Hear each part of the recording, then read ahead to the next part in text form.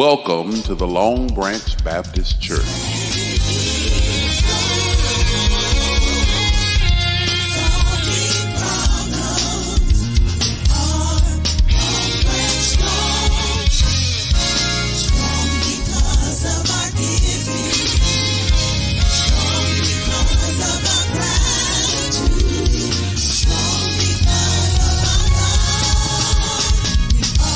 We are saving souls and solving problems.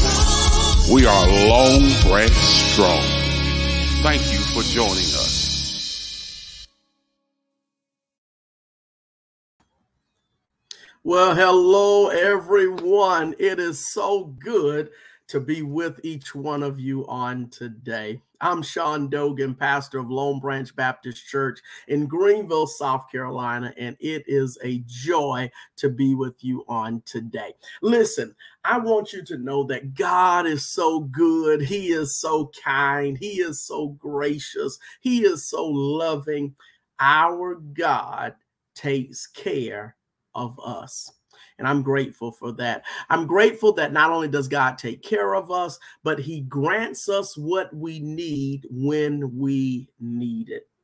And I'm thankful for that. Listen, I'm so happy that you're here. I pray that you will share this broadcast with others. You can follow us on all of our social media platforms, and we're just grateful that God has connected us in this wonderful way. So share, share, share, and we'll be grateful unto you. We also want you to know that we are in much prayer for those who are going through troubled times, bereavement, sickness, financial difficulties, whatever your issues are. I know that our God is able to help us with them. We want to be in much prayer for the Durden family. One of the senior members of our church, Sister Juanita Durden, went home to be with the Lord, and we pray much for their family. The services are incomplete at this time, but Beasley Mortuary, Beasley Funeral Home, has her remains, and so you can keep up by going to their website.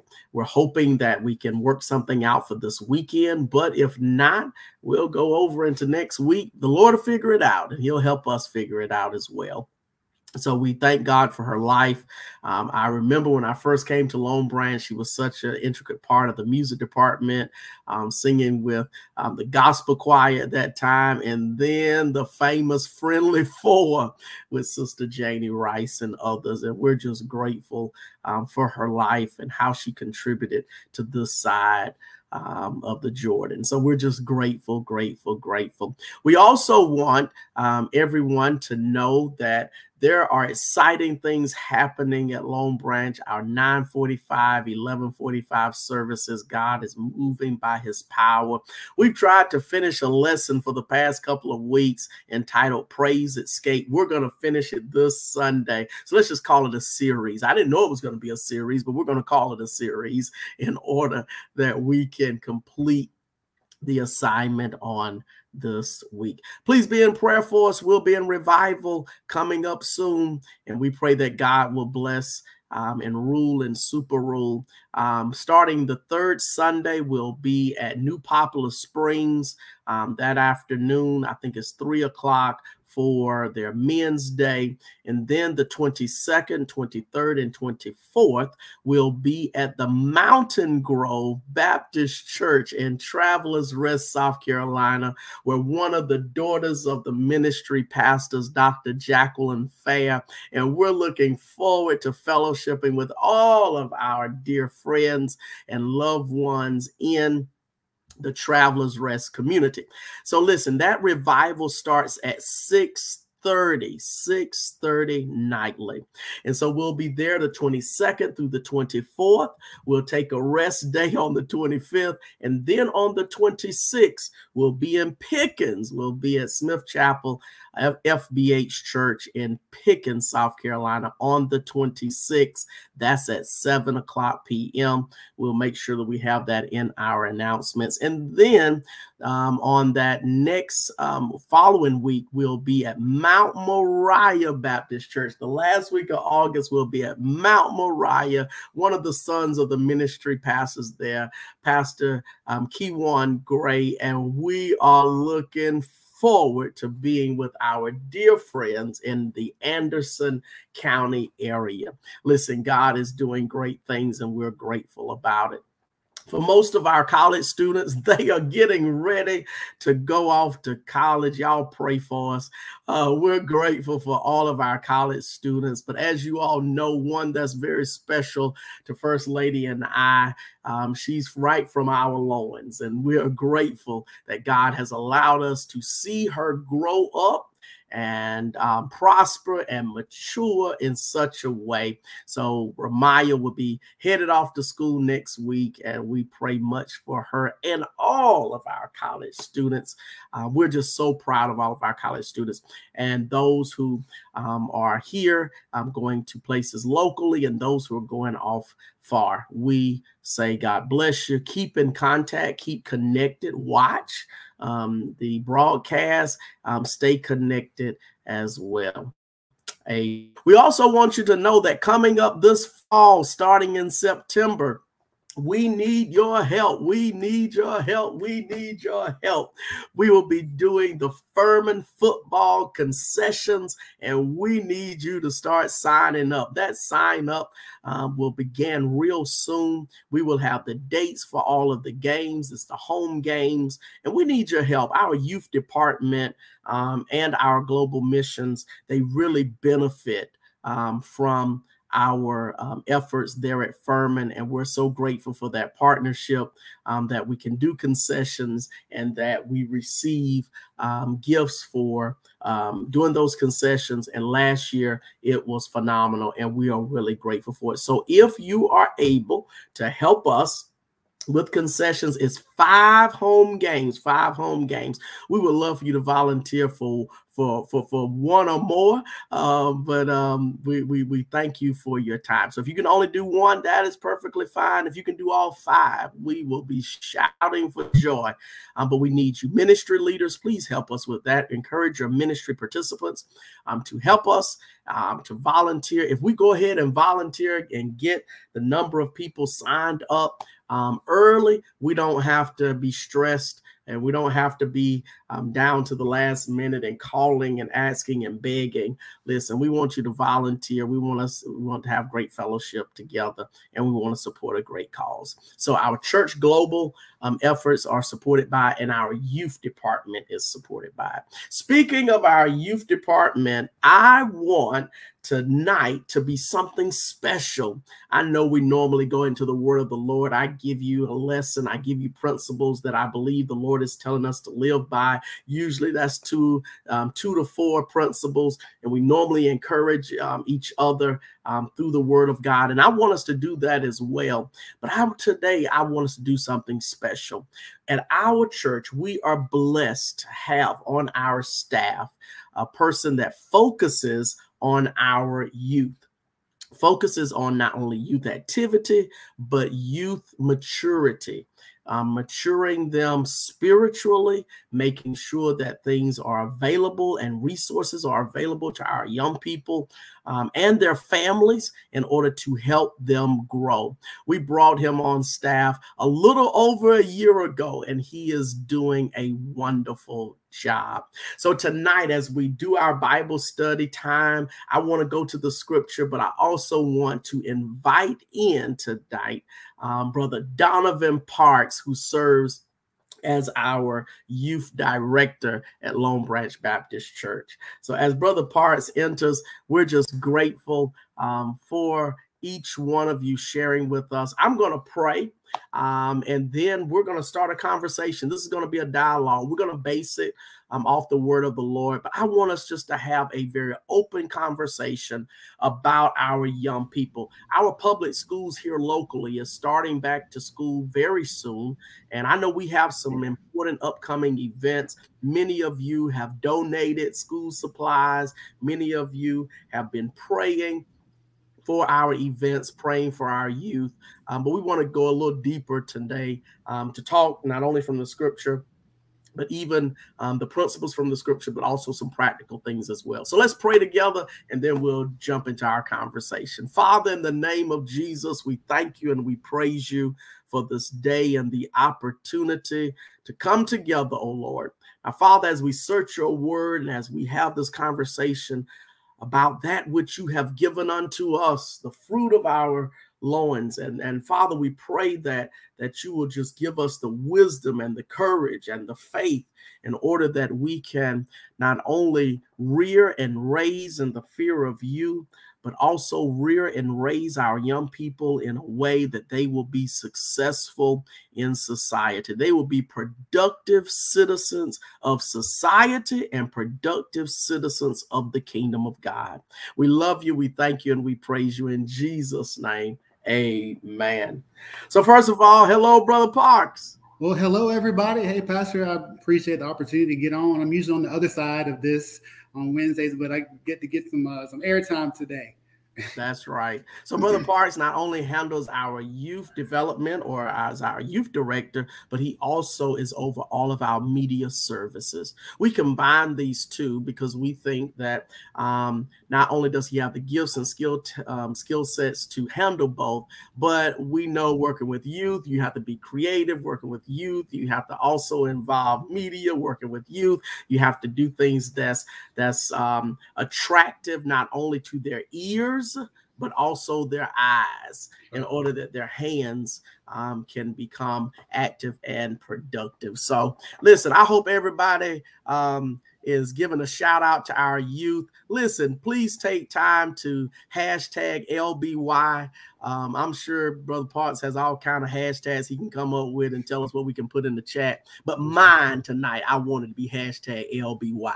So if you could just do LBY in the chat, that just gives support to our young people. And then by the end, so you be thinking of some young people, because at the end of the broadcast tonight, what I want you to do in the chat is that I want you just to start placing some young people's names in the chat that you love, that you're covering in prayer, that you want to support. And we just want to just do a big blast of names, just filtering social media.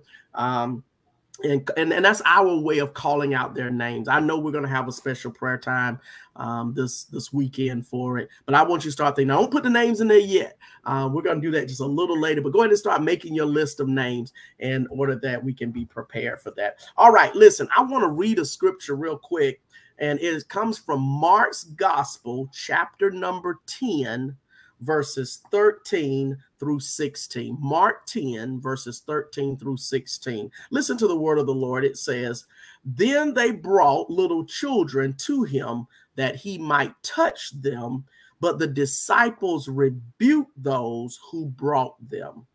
But Jesus saw it. When Jesus saw it, he was greatly displeased and said to them, 'Let the little children come to me, and do not forbid them, for of such is the kingdom of God.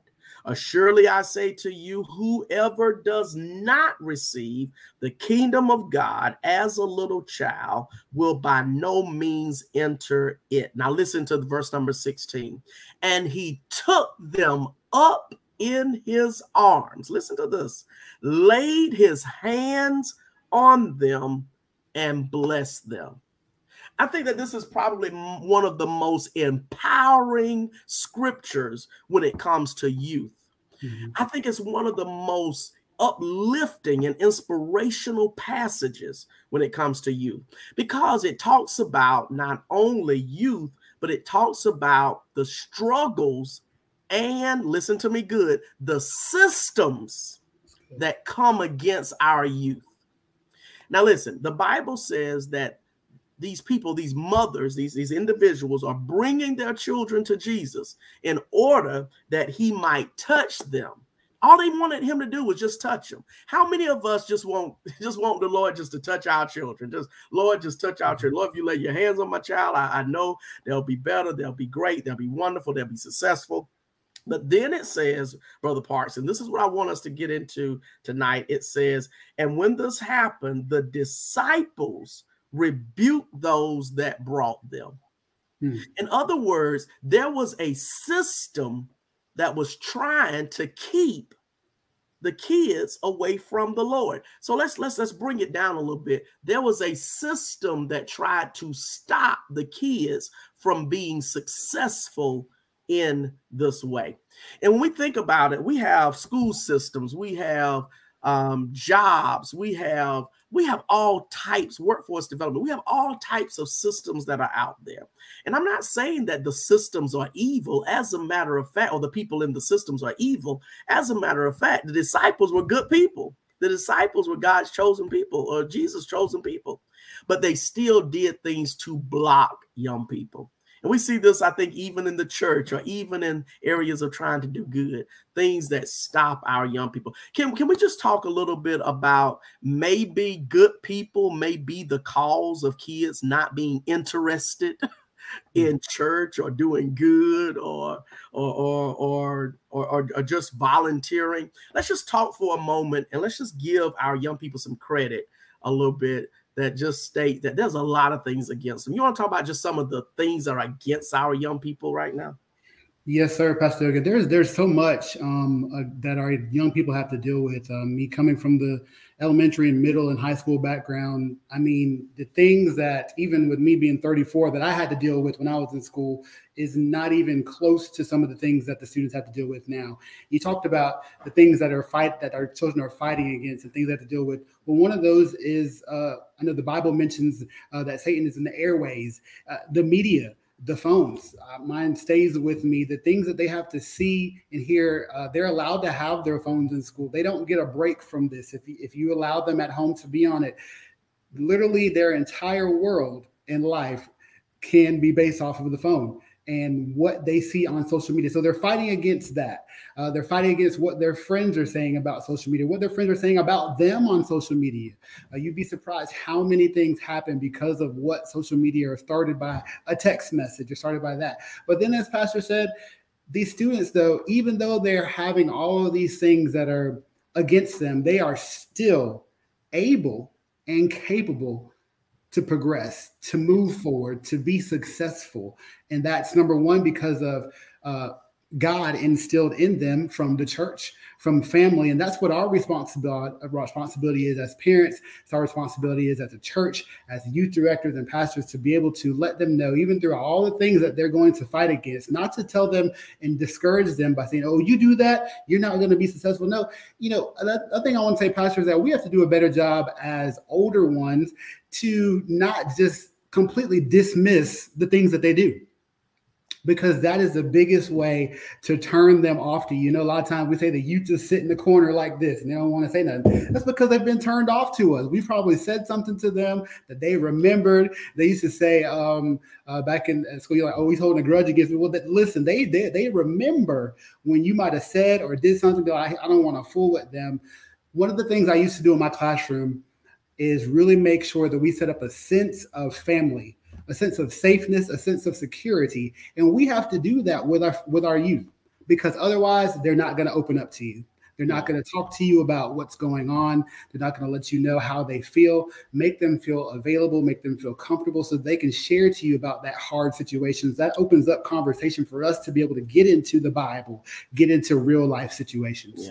Yeah. One thing in this text, it says, then they brought. I like that they, because that's a sense of community. You mentioned about family in the classroom being like a family, but they brought. I think a lot of times we see, she took, or he took, or they, or she brought, or he brought, but the sense of community that they brought the children to Jesus. And I believe as a church, we can bring our young people to the Lord. I think that's so important. One thing that hurts my heart, and it happens every year, I get the phone calls about it every year, and that is our young people being,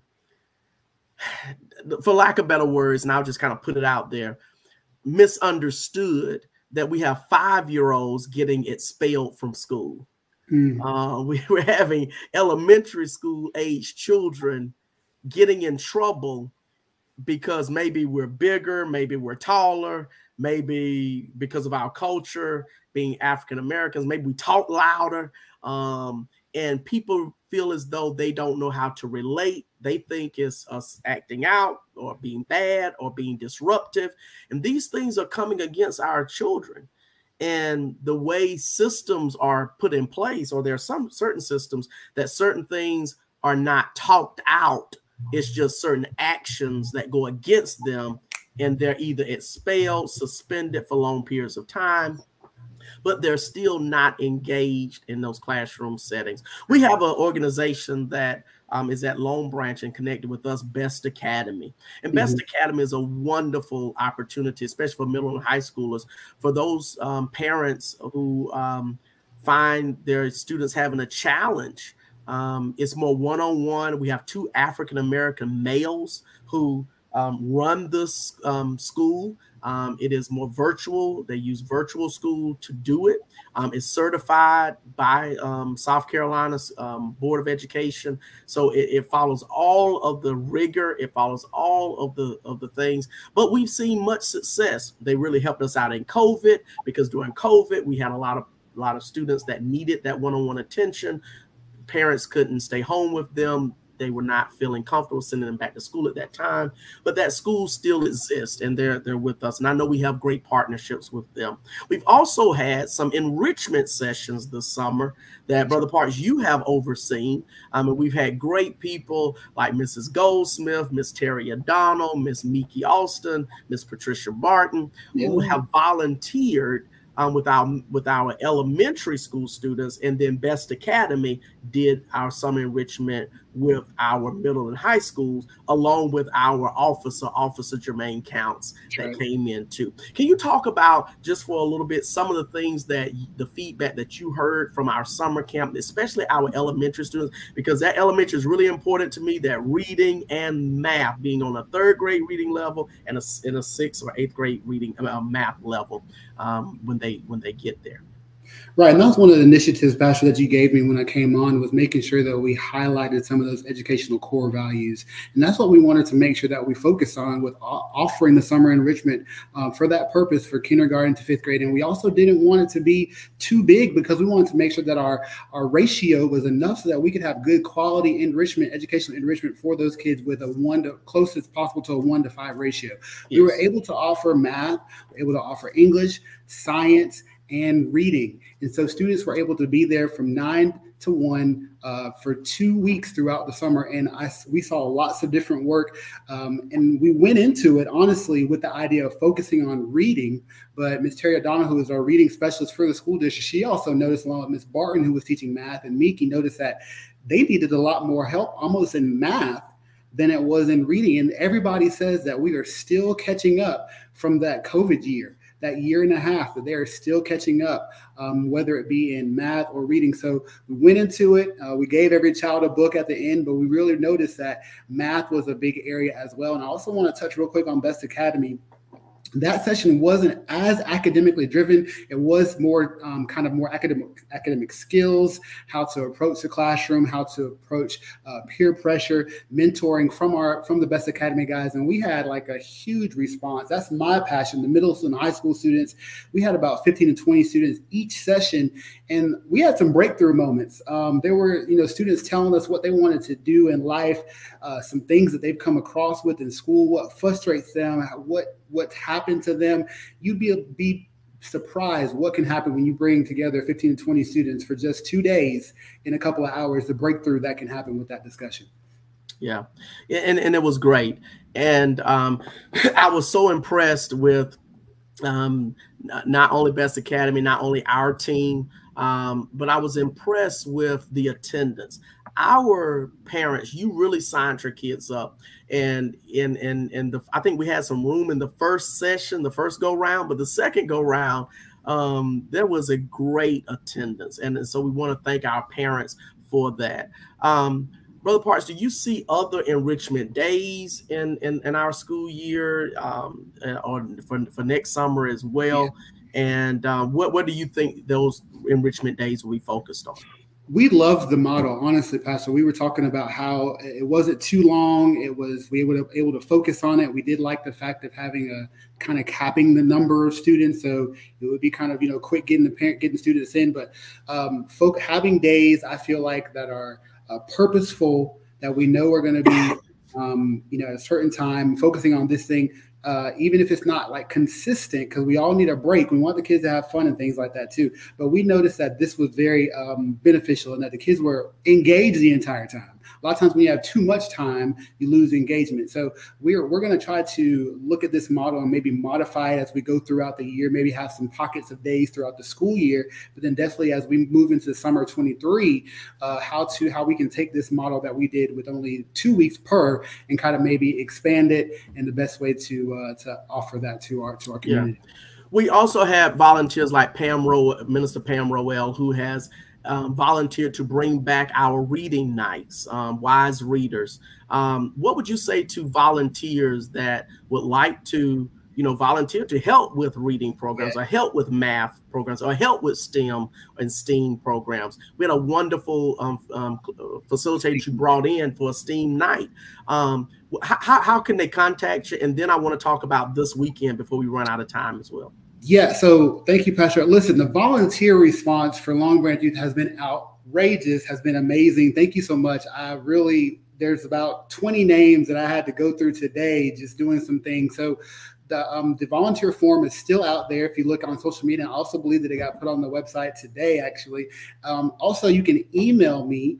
I'll try to type it in here real quick, but Long Branch Youth LBY. You can email me at longbranchyouthlby@gmail.com. You can email me if you would like to volunteer, whether that's with Children's Church, which is kicking off this weekend too. We have so much going on. There's so much going on. We have Children's Church kicking off. I'm super excited about Children's Church because we have a rotation of almost 15 teachers. Wow. And that means that we can really space it out and nobody's going to get overwhelmed. So I'm excited about having fresh teachers. We got a new curriculum. Wait a minute, I want you to stop. I want you to say that again, because I think your volume was a little low when you said that. I wanted to be high. We have over 15 volunteers for Children's Church right now. And the volunteer is still, volunteerism, people still can volunteer, like the volunteerism window is still open. So think about that, 15 people. I think that's enough to praise God about. I think, in the chat, we all just give kudos to those who volunteer. Thank you, thank you, thank you. 15 volunteers. We can put people on a rotating schedule. No one is going to get burned out. You can still come to church. You can still participate in the service that you desire. And that's wonderful. Can you please talk about this weekend? I know we have about another minute left, and I want to just read one more scripture before we get on. This weekend, real quick, we have a lot going on this weekend, starting on Saturday at 2:30, which is our Parent Student Summit. We're going to have different tables set up. Basically, we're going to have free haircuts from Be Unique Barber Academy. Miss Mary Neal has set that up. She's hoping to bring about 3 to 4 barbers. We're going to have some STEAM activities again. She came and did a session with us one night. She's coming again. We're going to have career counseling, academics counseling from a certified counselor. We're going to have school district representatives are going to be there. Some administrators are going to be there. There's going to be lots of different LBY. We're going to be there if your child is interested in getting more involved with us as Children's Church is starting. If you want to volunteer, we're going to have the LBY table up. We're going to have a school district athletic director. The goal for this weekend was to basically try to cover everything that you want to talk about, but you really can't because you can't get to somebody. We want to try to cover all that. We're going to have a quick conversational panel with them at 4. We're also giving away school supplies as well. That's from 2:30 to 4. Then at 4, we're going to sit down with all these wonderful people with all this knowledge and talk to them. Have you ask them any questions that they would like. And then on Sunday, it's our worship service that I've been praying about. Pastor Dogan has been praying about. I'm expecting a major move of God just to covering. We're going to set that family atmosphere in the sanctuary, and we're going to let the kids know, look, we are here to worship. This is for you. This is solely for you. We want you to feel comfortable getting covered by God as you go into the school year. That's going on. So let's just recap this. This coming Saturday, August 13th.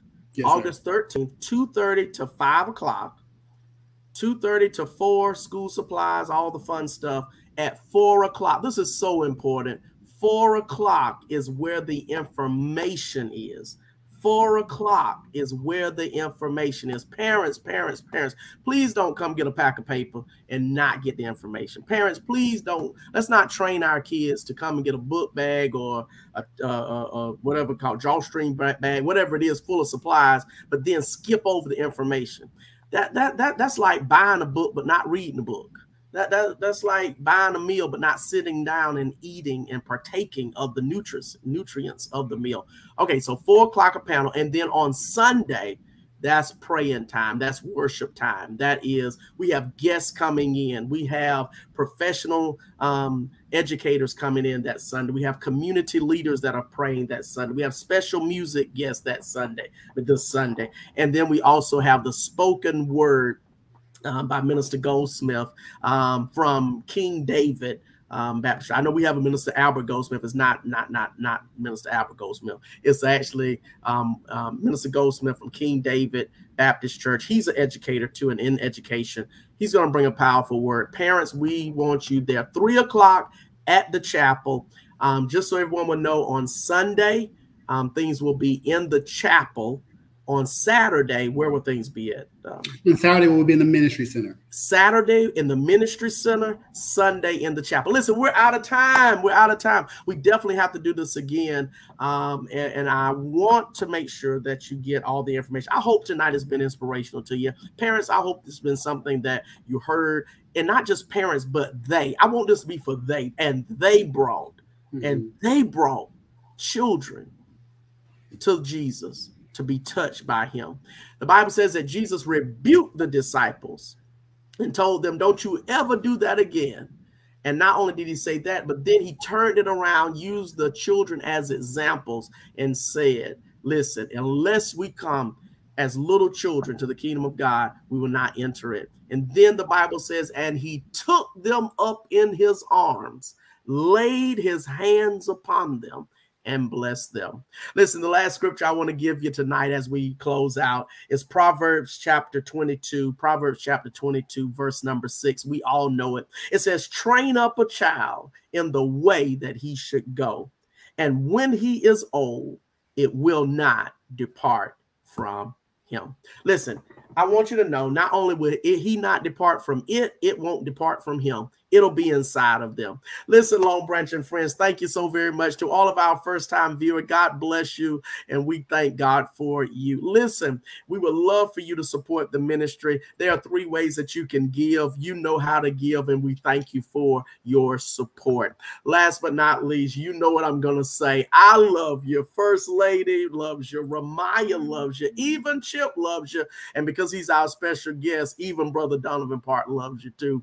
Listen, but I'm impact, you're impact, but we're better together. Go in peace and serve the Lord every day of your life.